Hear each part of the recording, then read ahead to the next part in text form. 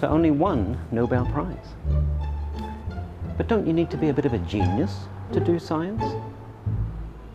No, I'm not a genius. I'm just somebody who knows what she likes to do, and when she's interested in something, I just work hard at it, and I remain focused and determined and committed, and I keep trying, and that's the key thing. I just keep trying.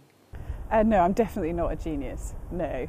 I think I'm a person who works hard and who's interested in what she does, but no, I'm not a genius. No, definitely not a genius. The amount of mistakes I make in the lab. I think when you're young, you think you can do everything, and when you get older, you realise it's just enough to do something. No, I don't think I'm a genius. I think occasionally I have little flashes of genius. Every now and then I do please myself very much that I've been able to put together a bunch of facts that haven't quite made sense to other people or to me for quite a long time, and then go, got it. And that's very, very pleasing. So I'm not a genius, but I have little flashes about every 10 years. What does the Nobel Prize winner think? Is he a genius?